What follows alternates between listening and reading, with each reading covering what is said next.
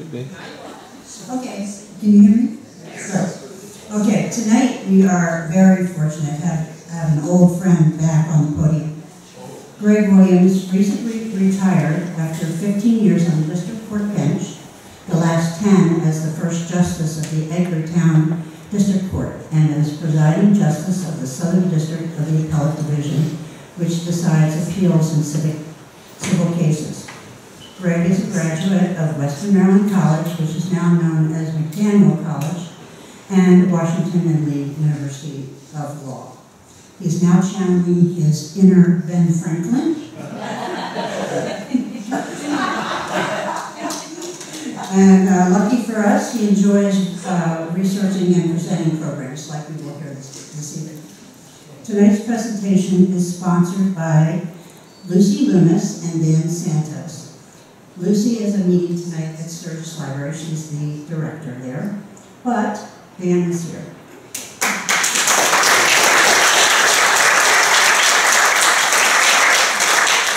Next week, we will host Michael Tugas, who will talk about the untold story of the Cuban crisis, 4 incidences which almost led us into World War III. Now, I'm very, very pleased to present our old friend, not too old, but been around a while, Gregory Williams. Slavery, Segregation,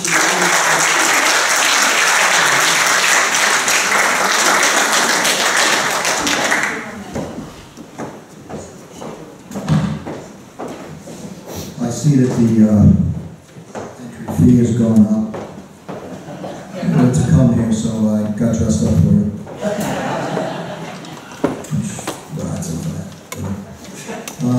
Is it me or is he? It wasn't so recent that I retired, actually. It's something sometimes to look back on how long ago it was. Very crisp. I retired in 2015, which is 7 years ago. So.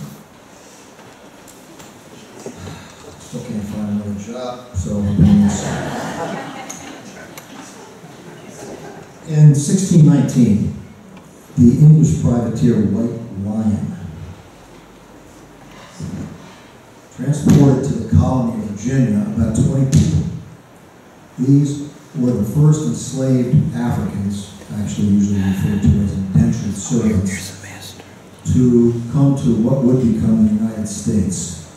The Lion had actually captured these Africans from a Portuguese slave ship called the San Juan Bautista, which had been en route to Mexico. So they just captured them and brought them in. African slavery then spread throughout the southern colonies. New England, fortunately, was notably enlightened, chock full of abolitionists. So there were no enslaved African people here. Though admittedly, New England eventually did profit from these Atlantic triangle treaties. And then the whole business ended with the Civil War. Wrong. Certainly the part about New England and the part about the business ending, at least by the name of slavery. Before we go further, I would ask you to consider, when you hear the term slavery, it usually, I think, strikes many of us in an abstract way. We certainly recognize that it's bad, awful, but it still hits us rather obliquely, I think usually. Try to keep in mind the depths of the depths of the evil to continue with the system of slavery. English traders, settlers, began enslaving indigenous peoples early, certainly before Plymouth was established in 1620. Famously, in 1614, Thomas Hunt captured 20 to 24 indigenous people from Patuxet, which would become Plymouth, to sell them in Spain. One of those people was Tisquantum, usually known as Squanto. He was gone some 5 years and obviously then returned back to these shores. After Plymouth and Massachusetts Bay Colony were established, the enslavement of indigenous peoples continued, usually during wartime.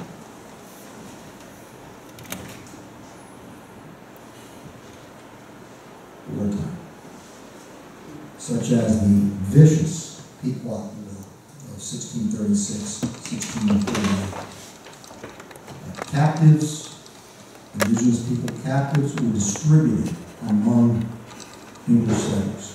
They were also sold. Perhaps as many as 1,000 of those captives were sold in the West Indies. In 1637, for example, the ship Desire, captained by William Pierce, transported 15 boys, indigenous boys, and 2 indigenous women captured in that war to the Caribbean.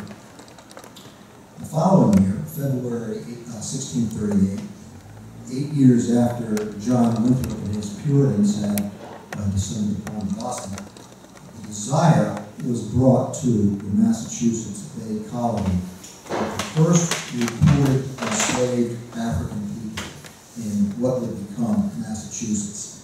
And the source for that is John Winthrop's journal. Now, English settlers didn't invent slavery, they didn't invent African slavery. It just wasn't really questioned by most people anywhere.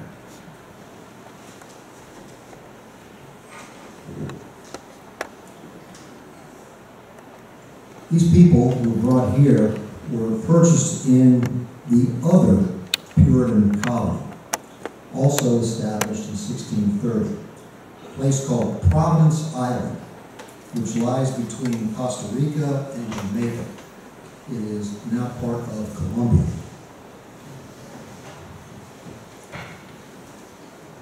Keep in mind the continuing close relation between New England and the West Indies. That's obviously where the early cash crop sugar was. A few years later, 1641,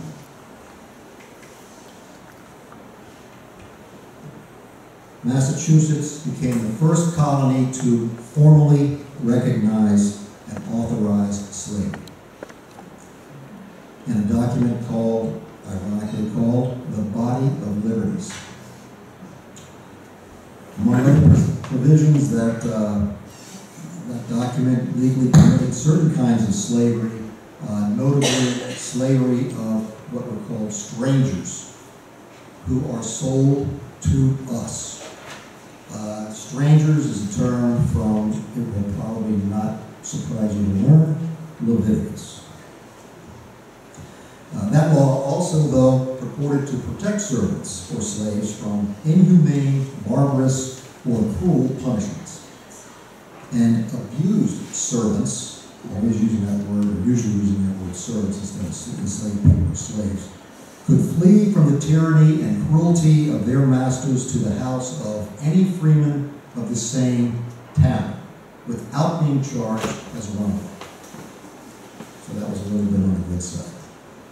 Now, given this legal blessing of chattel slavery, commodified slavery, selling human beings,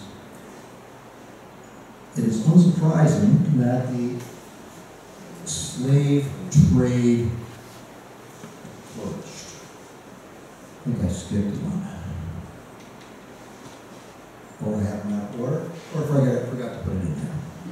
Anyway, it was a bunch of ads for the sale of slaves that appeared in Boston newspapers. It might pop up at some point.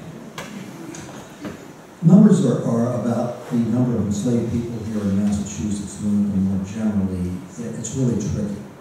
But between 1683 and about 1770, there were probably some 13,000 to 14,000 enslaved Africans brought to Massachusetts, mostly from the West Indies. It is estimated that perhaps up to 20% of families in New England owned a slave or more by the late 17th century. And from 1754 to 1763, approximately 2% of the population were enslaved people. Eventually eventually stopped putting my peas directly into that microphone. So there were nearly 4,500 enslaved people in the 1754 census. Most of them lived in coastal towns, some in early industrial centers. There were really not sizable plantations or farms in Massachusetts. There were in Rhode Island, but not as much here. So that's where those people were employed. And because of that, most individuals or families did not own large numbers of enslaved persons. One or two, which is one or two too many. Enslaved people in New England mostly lived, quote, better than plantation slaves in the South. They were not here routinely victims of incredible brutality, but they were enslaved. Enslaved is enslaved. You are the property of somebody else. Despite the presence of slavery here, efforts to abolish it, or at least to curb it, began pretty early. Petitions to legislatures, for instance, had been entertained in some colonies since the 1640s. Enslaved people here, though, could, here in Massachusetts, could also seek freedom in court. The first successful trial was in 1760. Oh, here those ads I'm working on this. It's in progress. So is my ability to say. The first successful trial of that kind was in 1766. A woman named Jenny Slough. She was a 43-year-old free woman in Ipswich, and she was kidnapped from her home by a guy named John Whipple Jr. and forced into servitude. She eventually regained her freedom. She also gained from Mr. Whipple money damages in the jury trial in Salem. But the argument was pretty narrow. Her argument was that her mother was white, and the slave status was determined by the race of a person's mother and not her father. So her mother being white, that was the factual issue of her status. She was free, so it was a white person's race who really was determined about the outcome of that matter. Let's hope this next slide is germane to where we sort of are. When revolutionary talk of freedom and equality, liberty, was swirling in the 1770s, at least 20 petitions were filed in the Massachusetts legislature to abolish slavery. The first was by an enslaved gentleman named Felix, and he had sort of a class action plan. He wanted all enslaved people in Massachusetts to be free, not just himself. And he sent that petition to the Governor's Council in 1773, but we don't know what happened. No responses. But it was the Massachusetts Constitution that would enable the continuing erosion of slavery in Massachusetts. That document, as you know, was principally drafted by John Adams. The Constitution of Massachusetts became effective on October 25th, 1780, less than 2.5 months before the birth of Lemuel, who we will get to. Article 1 of the Declaration of Rights, part of the Massachusetts Constitution, read in part, all men are born free and equal and have certain natural, essential, and unalienable rights. You'll be pleased to know that the term men was changed to people in 1976.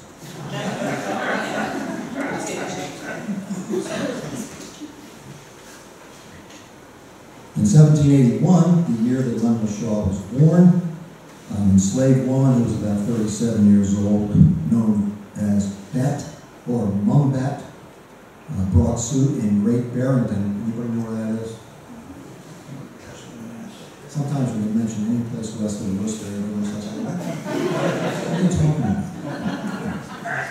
about? Great Barrington, when she brought suit against her owner, Colonel John Ashley, based on that phrase, that all men, people, are born free and equal. And there was another enslaved person named Ram who joined in that suit. The jury agreed, and keep in mind the jury is going to be white guys.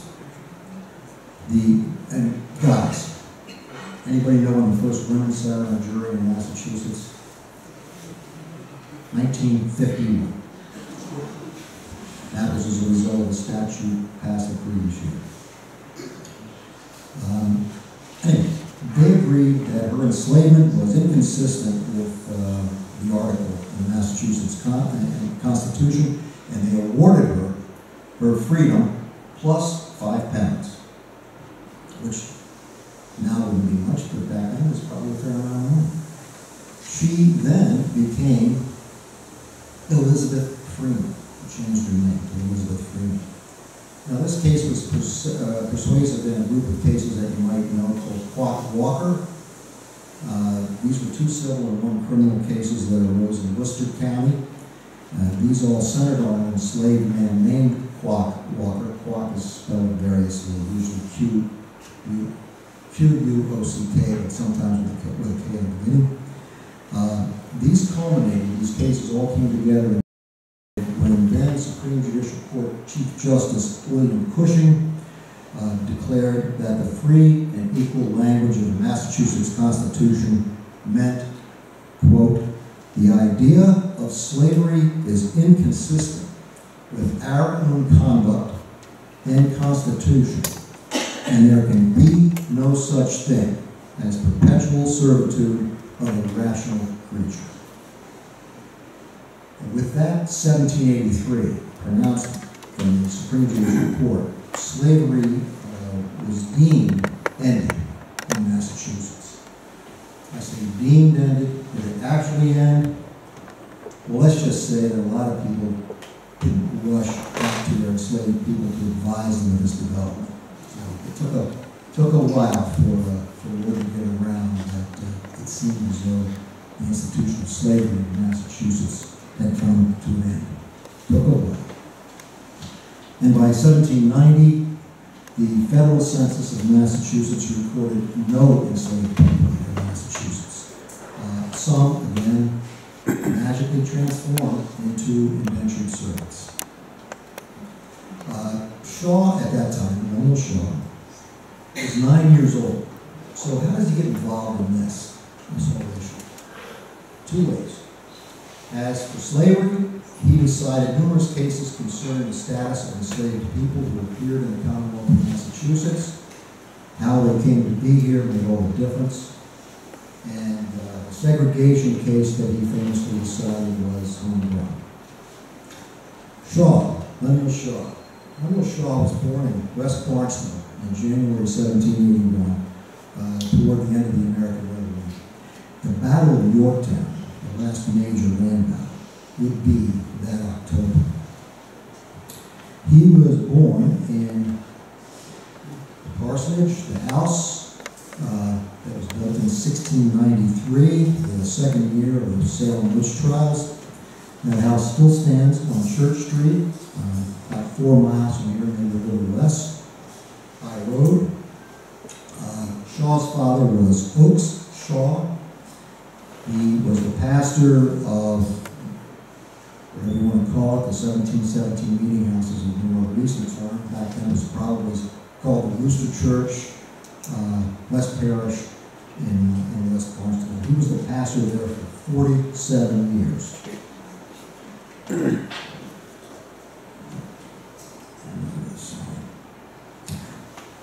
Shaw was sent to Harvard to mold him into yet another Congregationalist pastor, but he fell in among lawyers. And he became one, a highly successful one, mostly with a commercial and corporate practice. He eventually bought a house on Mount Vernon Street in Boston. In his early years as a lawyer, Shaw was engaged to a woman named Nancy Rowe Melville, but she died in 1813 before they were married. He carried with him 2 letters that she had written to him in his wallet his entire life, despite marrying twice.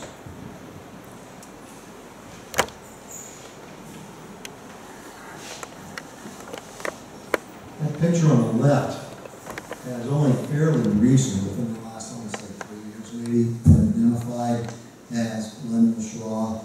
There was that picture was put out on some kind of website, and I got a copy of it. And who do you think this is? I didn't think it was Lemuel Shaw, but apparently it is.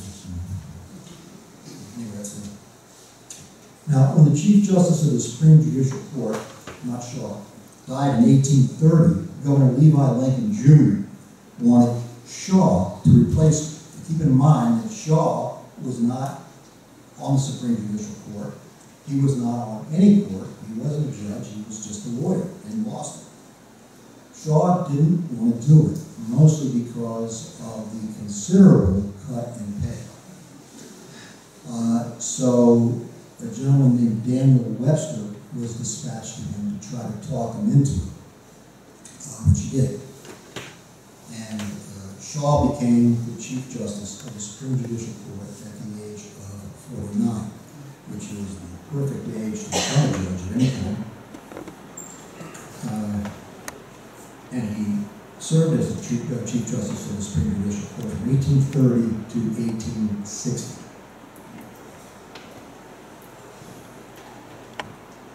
He was the most influential state court judge in 19th century America. A lot of his cases have to do with railroads and corporations and that kind of stuff. Not petty fodder for a talk, but I'll probably eventually be reduced to doing that. Plus, you recall Shaw's tragic engagement to Nancy Rowe Melville. His daughter, Shaw's daughter Elizabeth, usually called Lizzie, married Nancy Melville's nephew, Herman Melville.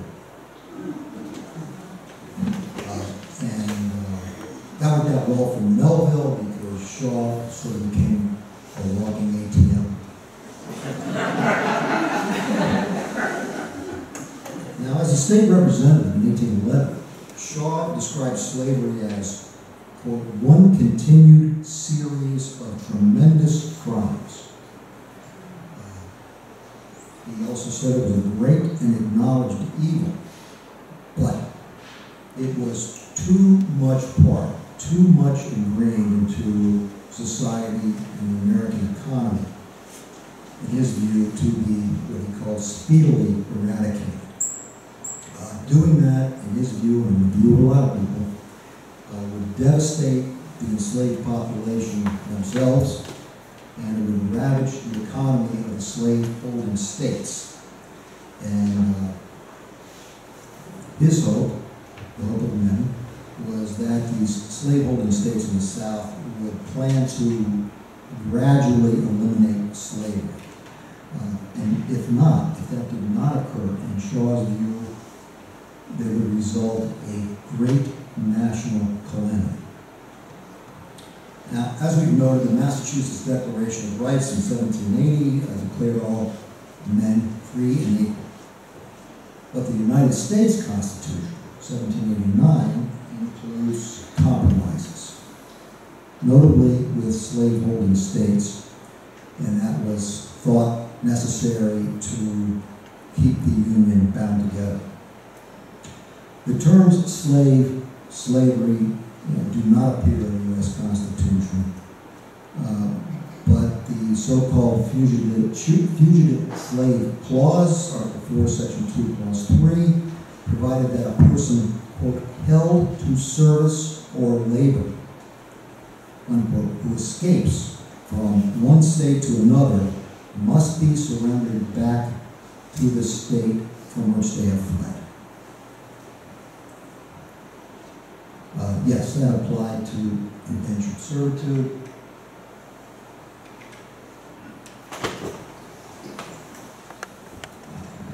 But let's just say that two South Carolina delegates who pushed that language, one of them owned more than 100 enslaved people, and that sounds like a lot. The other one owned more than 1,000 enslaved people.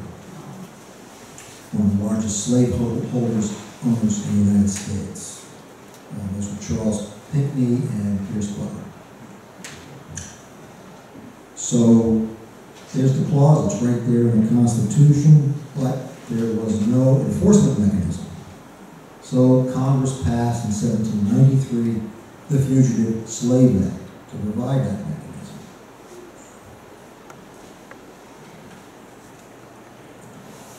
This statute empowered slaveholders to use the federal courts and local magistrates, city, town, county, to regain possession of runaways. The procedure was summary. There was certainly no jury trial. There was no trial at all contemplated. There was no way that the enslaved person could testify on his or her own behalf. That's not shocking, really, because even throughout the 19th century, criminal defendants could not testify on their own behalf in Massachusetts. If the person were found to be an escaped slave, a certificate would issue. It was essentially a warrant to remove the slave from the state to which the slave had fled. Additionally, that statute provided that children of fugitive enslaved mothers were automatically enslaved. And anyone interfering with the seizure of an enslaved person faced a $500 fine. And I imagine interfered with was probably interpreted pretty broad. Antebellum Boston, where Shaw heard cases, was famously the epicenter of abolitionism.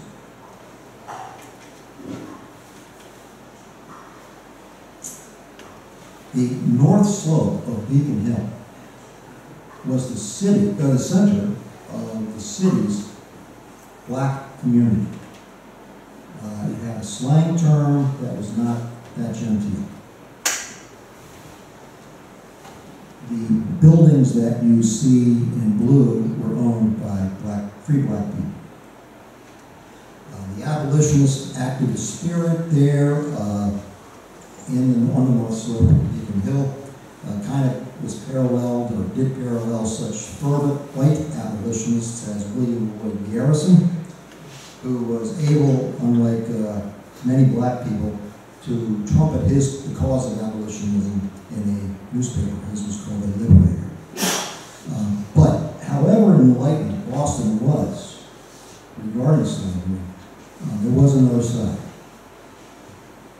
The other side considered abolitionists rabid revolutionaries, threatening public order, threatening the unity of the nation, and last but not least, threatening money.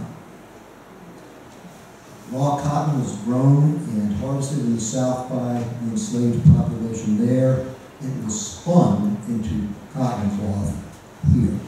And much of the wealth of the upper echelon of Boston, its social, its business leaders, some of whom were on the other side of Beacon Hill, as Shaw eventually did. The separation is deemed to be Pinckney Street, derived from cotton manufacture. They were called cotton Whigs, or constitutional unionists. To them, slavery down there in the South, where we don't really see it, was unpleasant, maybe it was evil, but it was justified by the Constitution and by the cause of maintaining the Union. And again, not incidentally, source of income. Shaw can be thought among that number. One writer has said that in Shaw's mind, slavery was inseparable from the very idea and existence of the nation.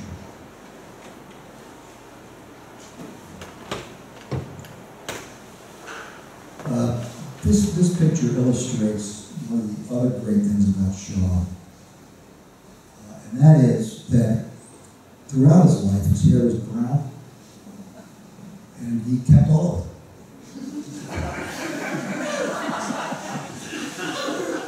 Oh, worked, I thought.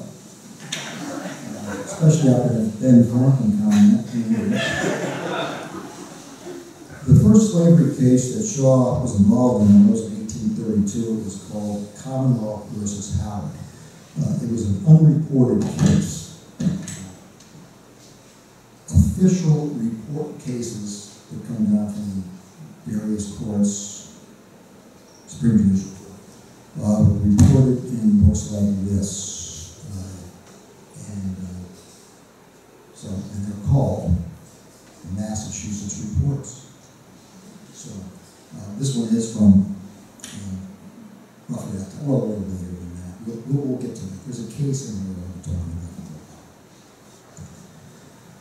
Anyway, that's the difference between an unreported case and a reported case.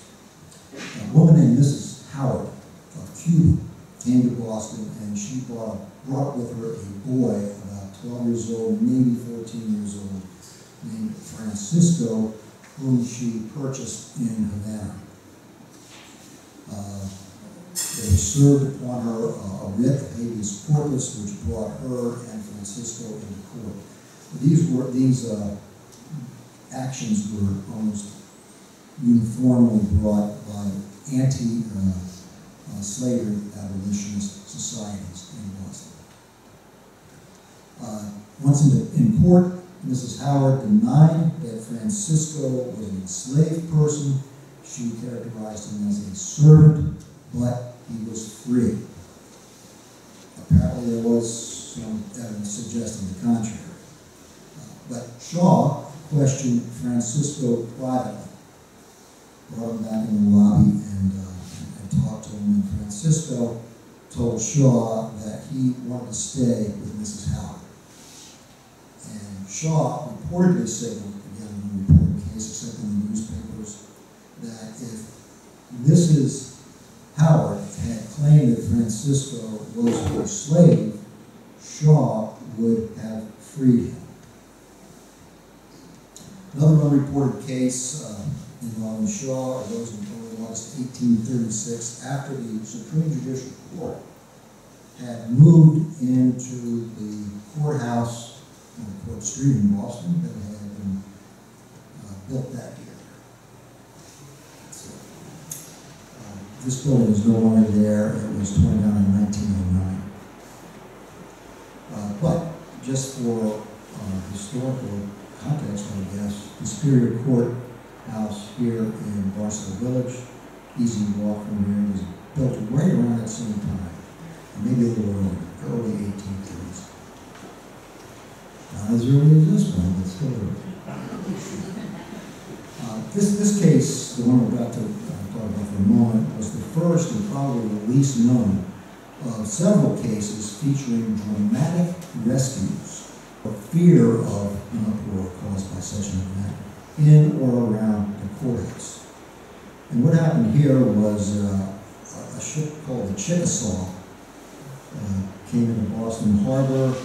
The captain of that ship was holding on board two black women, one named Eliza Small and another woman named Polly Ann Bates.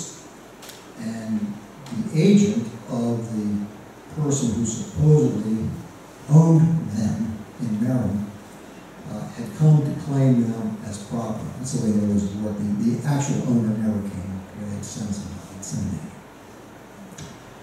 And so there was another habeas corpus hearing. Habeas corpus, everybody know what that means? Essentially bringing the body, kind of from show the body. There were hundreds of sympathizers at that hearing involving those two ladies. And most of them were women, and they were in the courthouse. And Shaw decided pretty rapidly that this captain of this vessel, the Chickasaw, had no authority to detain these women, and he ordered them freed. And apparently they kind of were a little bit shocked. That's good stuff, but didn't really see it coming quite that quickly, and so they stood there, and the agent of the owner stood up unhappily and announced that he would make a fresh arrest of them under the Fugitive Slave Act of 1793, and he was asking Shaw if he needed to acquire a new warrant to do that. And right around that time, some of the people in the courthouse suggested to these two women that they were free, leave the courthouse, and look back. Leave now. So there were shouts of take them, there were shouts of go, go, and what became known as an abolitionist riot erupted. People trying to block them, but most people trying to get them out of the building. Shaw reportedly clambered down from his bench and physically tried to hold the door against agitated multitudes trying to enter the courtroom. And that gives a whole new meaning to the phrase judicial activism.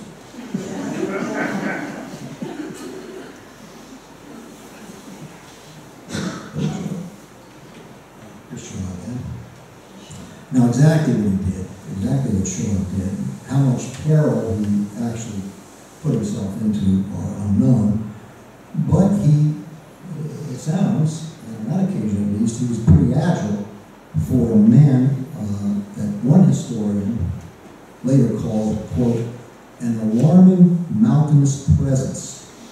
He sat like a great warty toad at the center of the bench, embodying in his bulk the very weight of justice. Totally a little much. I think that message could have gotten across without using the word toad. But anyway, these ladies, Small and Bates, they bolted from the courthouse. They were piled into a waiting carriage, and they were galloped out of town. When the carriage crossed the Boston and Roxbury Mill Dam, which was a toll, the toll money was just thrown out of the carriage. No one was ever charged for taking place in this alleged riot. The British Empire, including Canada, had abolished slavery 2 years before in the Slavery Abolition Act. Small and Bates eventually reached Halifax, Nova Scotia. And later that very same month, August 1836, a woman named Mary Slater arrived in Boston to visit her father, Thomas Davis. And she planned to stay up here for 4 or 5 months or so, and she brought with her an enslaved girl known as Ned, who was about 6 years old. So under Louisiana law, Slater owned Ned. While in Boston, Ned was in Avis's custody, Mrs. Slater's father, for a few days.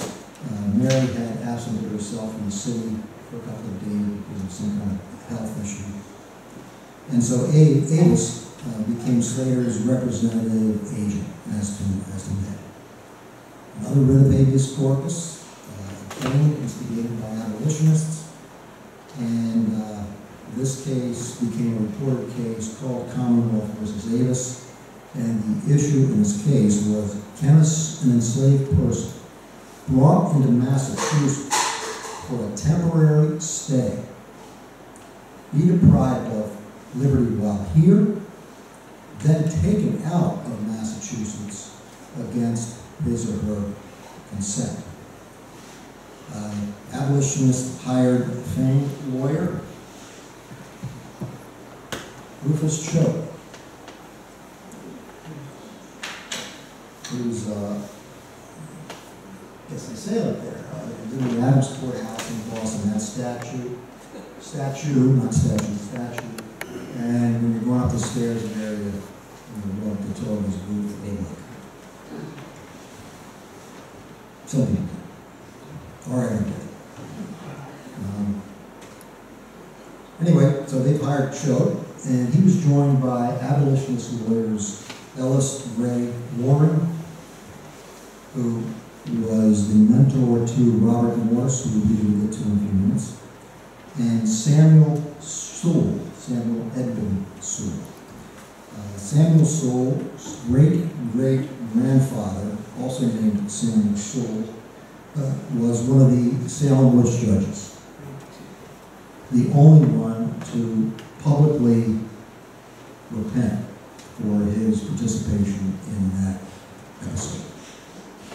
But he was also the author of the earliest anti-slavery tract in what would become the United States. It's called The Selling of Joseph, and that was published in 1700. Now, defending the slave-holding Avis was a lawyer named Benjamin R. Curtis. In 1851, Curtis would join the United States Supreme Court. And when that court decided the infamous Dred Scott decision in 1857, called Dred Scott versus Sanford, that's the case where the opinion was written by Chief Justice Roger Tawney of Maryland, and the case decided that black people were just not citizens of the country. They just don't have any rights at all in the Constitution. Curtis wrote a 67-page dissent to his everlasting credit. Now, Shaw's decision in the Davis case recognizes slavery as odious, and he goes again to the Massachusetts Constitution, which confers freedom and equal status on all men, and he said that plainly applied to slavery. In fact, he thought, it's hard, quote, to select words more precisely adapted to the abolition of Negro slavery. Nevertheless, he observed, slavery is not contrary to the laws of civilized nations. But because it is so odious, it can only be acknowledged by positive law. There's got to be a statute recognizing and enabling it. And he said there is no such law in Massachusetts. So he's going through all these analyses, spinning these theories. But what the case boiled down to is that the Fugitive Slave Act did not apply to men. She was not a fugitive slave. She was brought here. Shaw ordered her to be freed. And then the wheels can start turning. Well, what does that mean for a 6-year-old girl to be free? Abolitionist women assumed custody of Med. They renamed her Maria Somerset after a very influential abolitionist in Boston and the very influential English slavery case Somerset. But Med Maria died in Samaritan Asylum for Indigent Children, sometimes called the Asylum for Colored Orphans, before she reached the age of 8. She might have been, there's some speculation, she might have been killed before she even left New Orleans. Her mother and her siblings had remained in Louisiana. And while Med was alive, abolitionists in Boston had argued that simple human decency would require that her mother and her siblings be free to join her here in Massachusetts. That didn't happen. Now, many in the South castigated Shaw's opinion, while abolitionists in it praised it. William Lloyd Garrison cheered, quote, the rational, just, and noble decision of this eminent judge. But that kind of reservation ignored Shaw's clear signal, had Med been a fugitive, the outcome would have been different. That point was repeated in another case in 1844, involving an enslaved gentleman named Robert Lucas, who was acting as a servant to his Virginian master, who was on board the naval frigate United States. The year before, 1843, Herman Melville signed on to that vessel in Hawaii, and it reached Boston in October of 1844.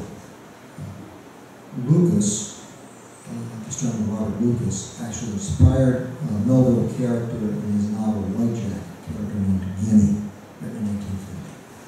And so that's 1844, and Melville became Shaw's son-in-law in 1847. In his decision regarding Robert Lucas, Shaw laid it out. Where a slave is in Massachusetts casually, not being a runaway, whether he is brought here voluntarily by his master or not, there is no law here to authorize his restraint. Lucas was freed.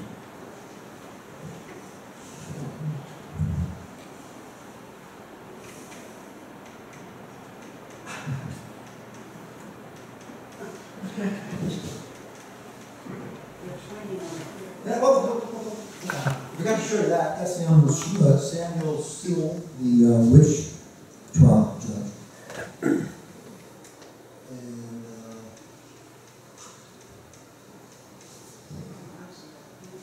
where's the IT?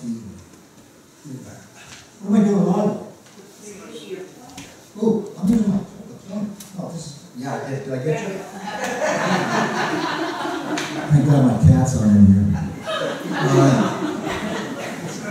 You remember from your education the Compromise of 1850, and as part of that, Congress toughened the Fugitive Slave Act.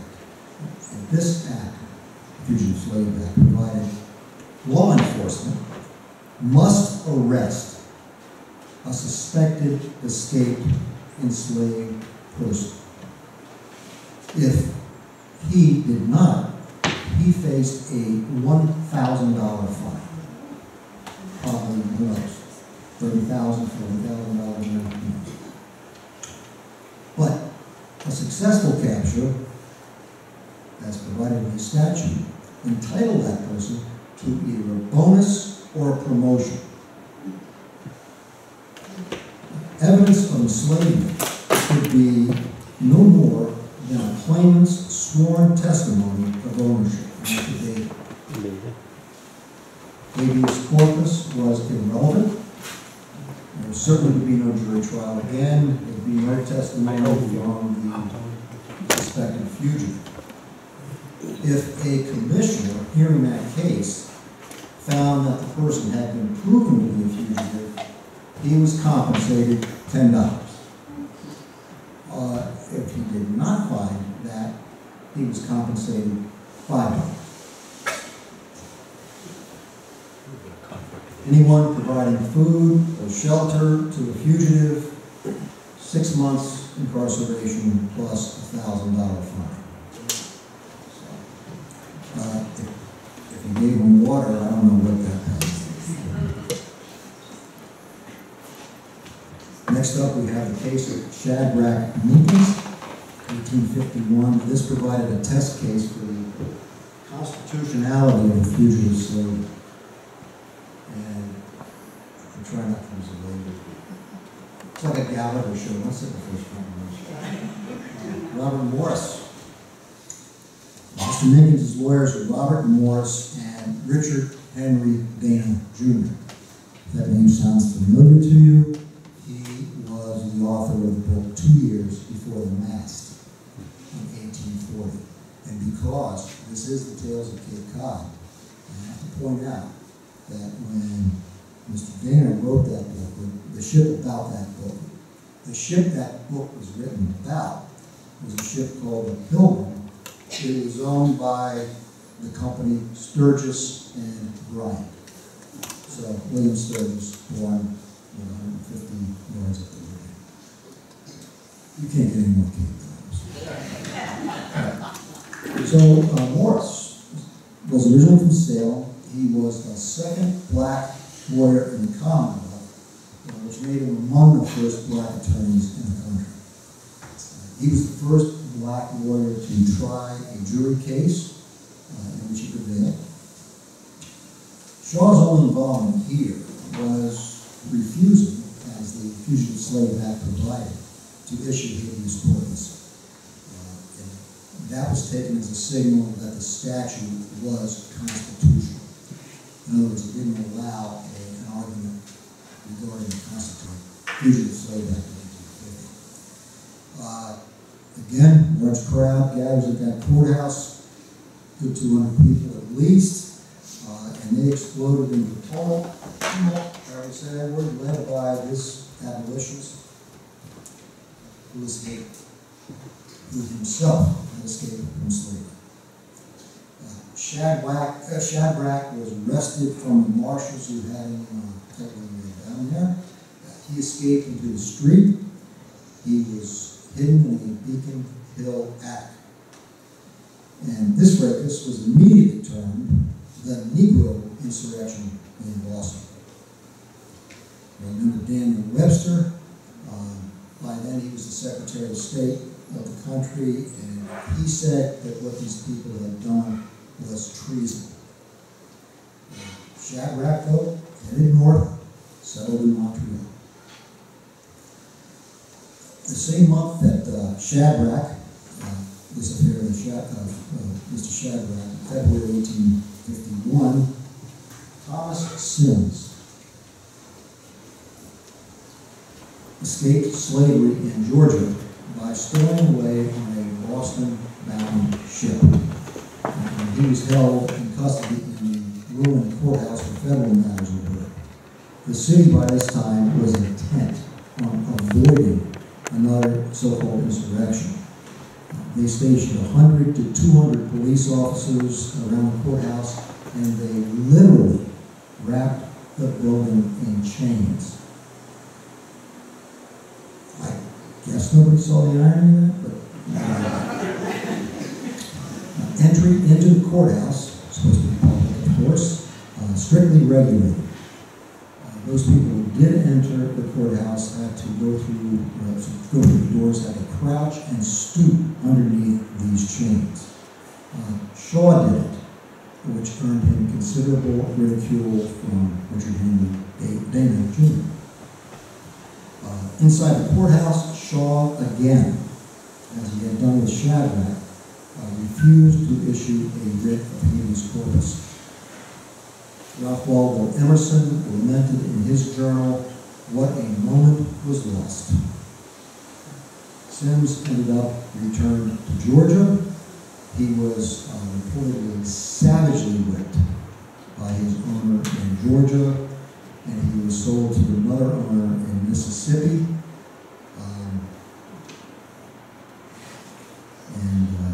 That didn't end up happily, obviously, for him. He didn't get to Montreal or Halifax. The most well-known Fugitive Slave Act case would come to be Anthony Burns. That was in 1854. That involved riots and Marines, but no Shaw involvement, so we move on. In April 1847, the father of a 4-year-old girl who lived on Andover Street, north side of Beacon Hill, tried several times to enroll her in the school nearest to her house. That application was denied because Sarah C. Roberts was black. The petition was taken up the committee chain in Boston and back, consistently denied. In February 1848, Sarah went into the school nearest her home without a ticket of admission, which you had to have. She was ejected. One of the 2 black schools in the city was called the Abel Smith School. It was on Belknap Street, now Joy Street, still there as a matter of fact. It was 2,100 feet from the Roberts home. There were 5 other schools on streets that connected with that direct route. Benjamin F. Roberts, her father, refused to have Sarah attend the Smith School. The black community of Boston had, or Beacon Hill, had supported black schools, but that support had waned as it became clear that the schools themselves were becoming dilapidated, that is, the schools for the black students, and the curriculum differed considerably. The Boston Primary School Committee oversaw 161 primary schools in Boston, schools for kids aged 4 to 7. Petitions to that committee to desegregate Boston's primary grammar schools in the 1840s failed. Its response to a petition in 1848 was that black school children's, quote, peculiar physical, mental, and moral structure requires an educational treatment different in some respects from that of a white child. Now, there was a statute in 1845 that said if any child were unlawfully excluded from public school instruction, that child could recover damages from the offending city or town through a suit in the child's name.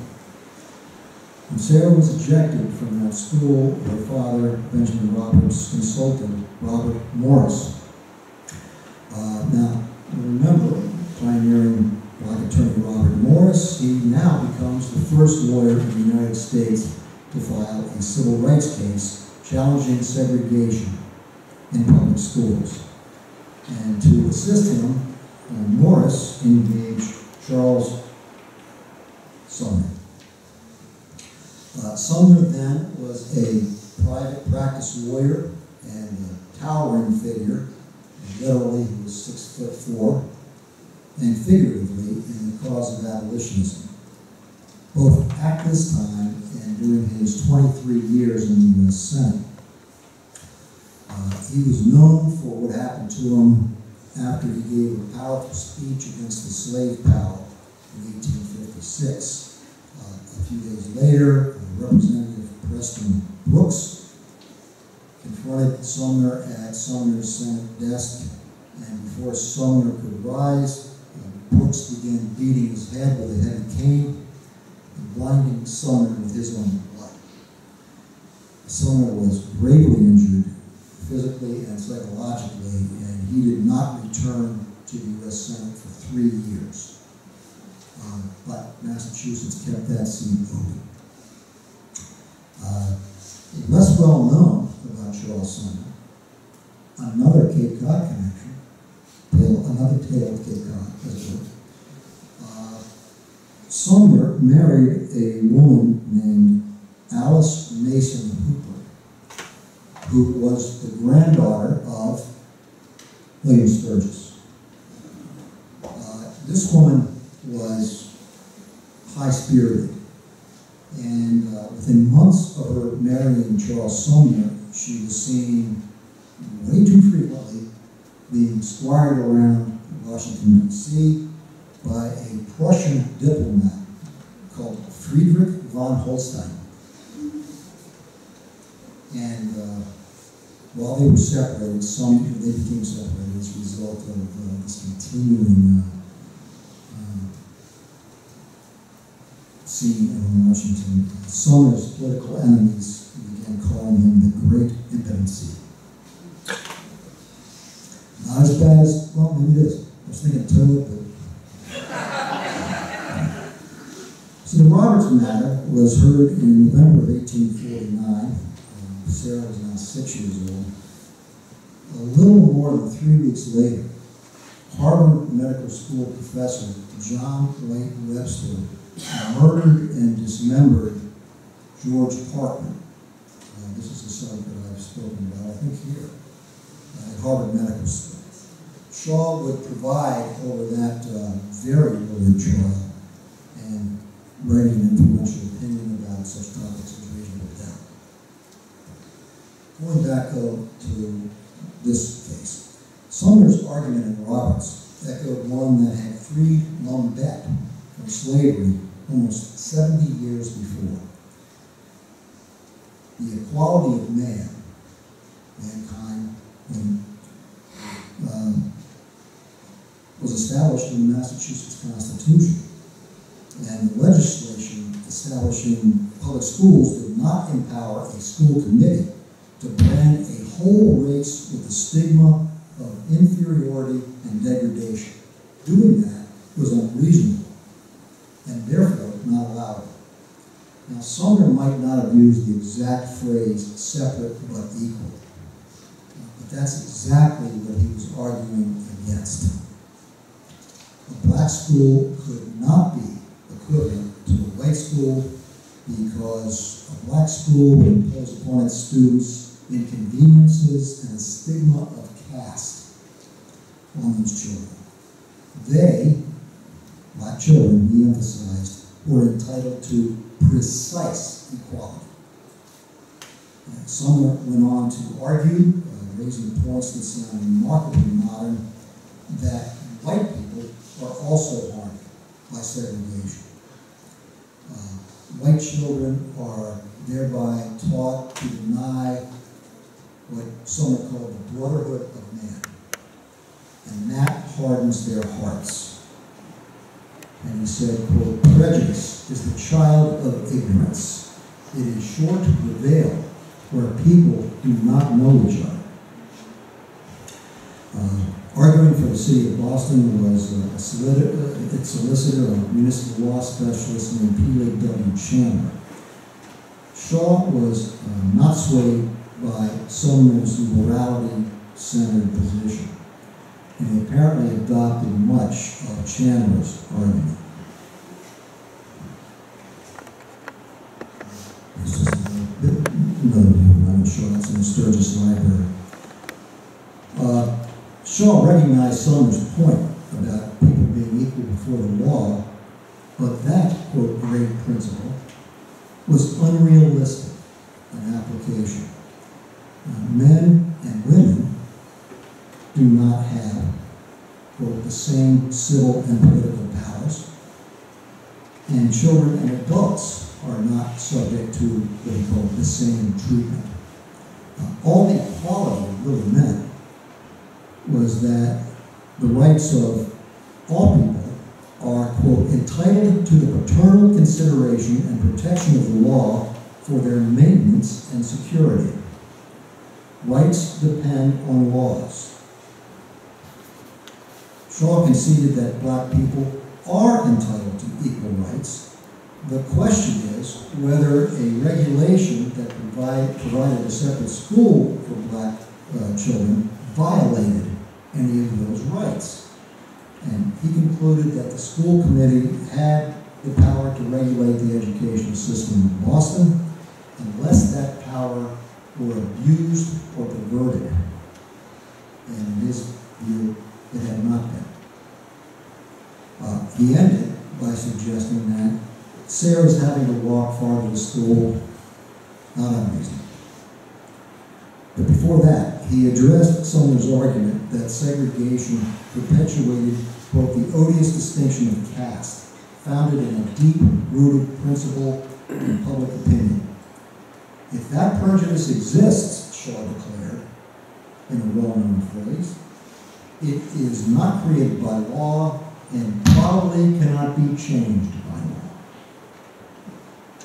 law. On that point, he was correct, at least in the sense that separate but equal was solidified by him in this Roberts case, and it was one of the authorities relied upon by the United States Supreme Court 47 years later in a case called Plessy versus Ferguson, 1896. In 1892, Homer Adolph Plessy volunteered to be a plaintiff in a test case challenging what was called the Louisiana Separate Car Act, creating railway cars for whites only. In the neurotically stratified world of New Orleans' view of race, Plessy was an octoroon. He was 1/8 black. So he was very light-skinned. By the way, I only found out recently that the father of Russian literature, Alexander Pushkin, also known as black. But that's why he was chosen, Plessy. I keep going like this, like he's up there. That's not him. You go on the internet and try to find a picture of Homer Plessy, and you're going to be disappointed. You're going to find a picture of this distinguished gentleman, but it's not him. Plessy was charged with violating the Separate Car Act. He appeared before Judge John Howard Ferguson, Plessy versus Ferguson, who I mentioned because he's the Ferguson in the style of the case, and he was from Chilmark. The case finally got to the United States Supreme Court. Segregation is legal as long as black people and white people had equal facilities, which they did. And that ruling stood for 60 years until Brown versus Board of Education versus Topeka in 1954. Actually, there were a number of cases joined there. But the Brown in that case was Linda Carroll Brown, her father, Oliver Brown. She couldn't attend the school closest to her home, which was in the 9th Ward of New Orleans, just like Sarah Roberts. The court ruled unanimously that racial segregation in public schools violated the 14th Amendment. Separate but equal was unconstitutional.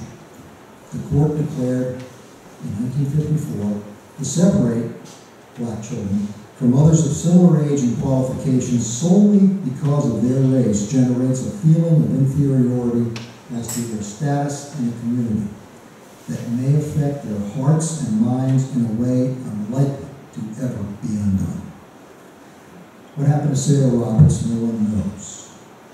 Homer Plessy was pardoned in Louisiana for the crime that he had to plead to in January of this year. People are descendants of Plessy and Ferguson. Linda Brown became a teacher, a speaker, and advocate. She died in 2018. Back to Shaw. This is Shaw as a Roman emperor. This bust is right down the road in the courthouse we mentioned earlier. Shaw retired from the bench August 1860. 7 months later, he died of a stroke in Boston at the age of 80. 13 years, he's buried in Mount Auburn in Cambridge, Watertown. 13 days later, 13 days after, Confederate forces fired artillery on Fort Sumter, igniting, quote, the great national calamity that Shaw feared if the South did not eliminate slavery. Thank you.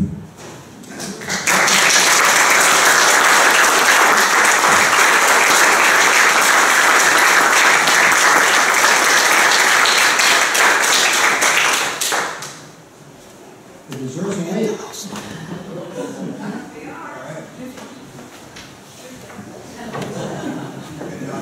Did I go much over an hour? No, I always have these things in footnotes, and I swear to myself I won't say them all. Thank you all for coming. I appreciate it. Dan? Question? Yes. No, I can answer. Go ahead. Is there any evidence that Shaw crossed paths with Frederick Douglass? That Shaw did? Usually the question is, did Douglass cross paths with Herman Melville in New Bedford? I haven't seen any reference to that. But Shaw was close friends with Williams. So one more. What do you attribute his kind of enlightened views about slavery to? His father being a minister, or just? That would be a case, but overriding whatever personal sympathies he had, overriding those would be his very strict view of the law. Maybe another judge would have gone more with Charles Summers' moral-based argument, but that was not Shaw's view. Pretty much, he was a conservative. Anybody else have any questions? Or you just, the desserts in hand? Oh, I thought you were dessert. Thanks again, Paul.